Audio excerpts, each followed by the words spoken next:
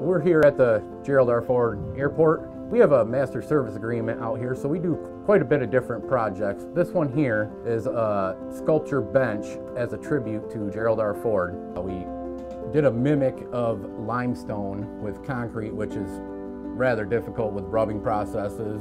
Just the general look is difficult to acquire with just straight concrete. So right behind me we have our concrete company right now sandblasting the actual world map into the concrete.